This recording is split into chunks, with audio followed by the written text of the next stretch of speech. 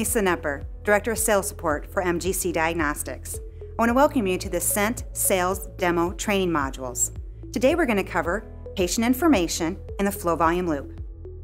A patient can be entered into Quick Search if they have already had a test done. You would find the patient, highlight the patient, and select Add Visit by selecting the blue plus sign to the right of the patient's name.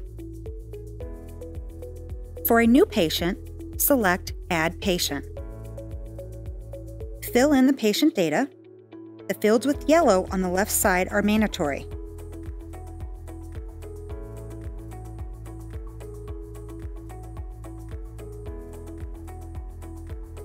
Select Save and Create Patient Visit.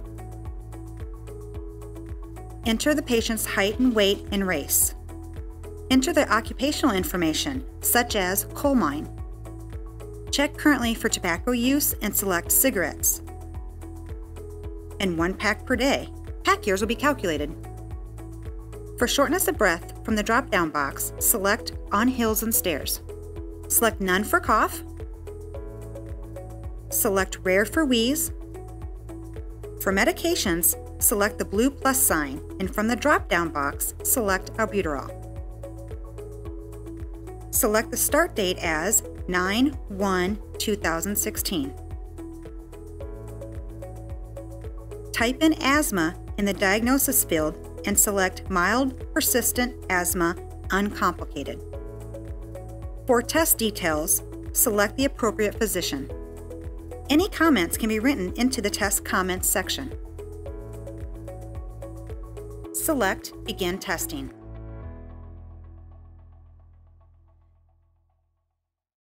The first test starts with the flow volume loop. Note that the flow volume loop icon has a green highlight around it. The order of tests performed can be changed by selecting the different test icons. I'm going to have you put the flow sensor in your mouth with your lips tight around it so that there are no leaks. Then I'm going to have you breathe normally until I say, take in the deepest breath possible, then blow it out as fast and as hard and as long as you can. Then I'm going to have you take in, as quickly as possible, another breath. As I perform the maneuver, the standards gauge will guide the technologist in real time for back extrapolated volume, expiratory time, and plateau criteria. As each of these requirements are met, the area for that section will turn green. When all areas of the standards gauge are green, the patient can then take in a big, deep breath. The user can select Stop, and the effort will have met all ATS criteria. There's less need to look at the actual patient tracings during the test, as all ATS ERS criteria for that particular effort can be seen by looking at the QC gauge. To perform the first effort, the patient will insert the flow sensor and attach nose clips, and breathe normally for 2 to 3 breaths.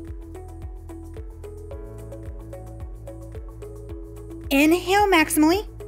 Exhale as hard and as fast as possible. When 6 seconds lapse, the flow criteria is met. The entire standards gauge will be green. The patient then will inhale as fast and as rapidly as possible.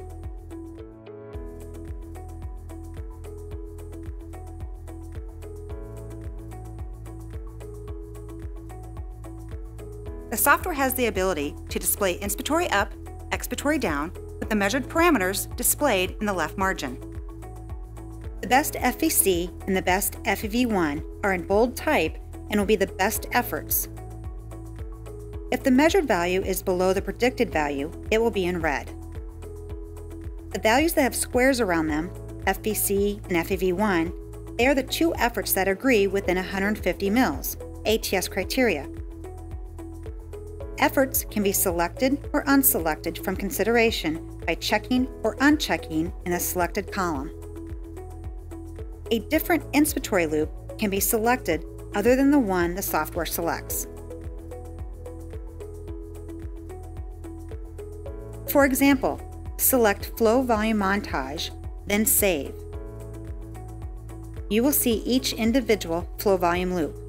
To set it back, right-click on the flow volume loop graph and select Flow Volume Overlay, then Save. Adjustments to the graph's axis and colors can be made by selecting the Axis and Colors tabs. Click on the Axis tab, then click on Colors tab then save. Icons on the right of the flow volume screen from top left: manual entry data, aux data entry,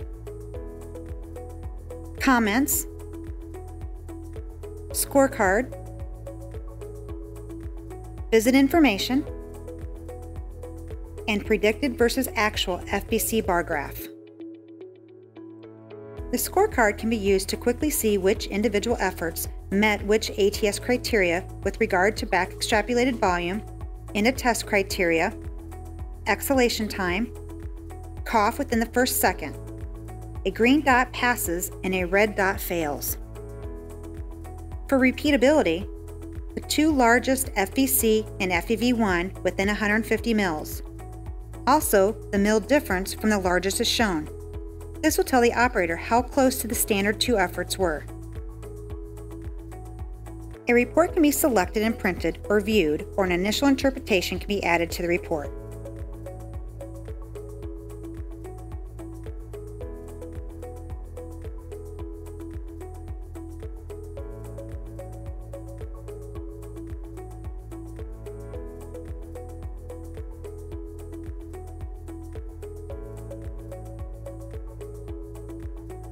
The pad and pencil icon will allow a preliminary interpretation to be written.